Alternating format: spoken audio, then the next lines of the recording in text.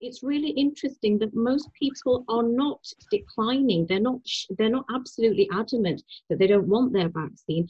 They're just not sure. So you have 1 minute left. Thank you. Lots of questions about if I've had COVID, the infection, as we saw earlier, 44% of London has. Do I still need the vaccine?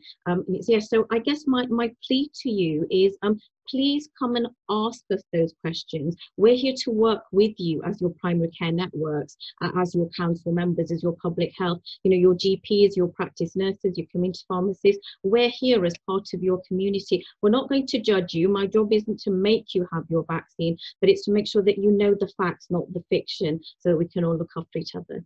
Thank you.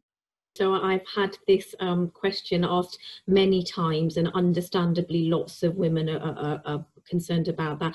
I can absolutely 100% guarantee there is no negative effect on fertility. It does not affect your ability to have children now or later at all.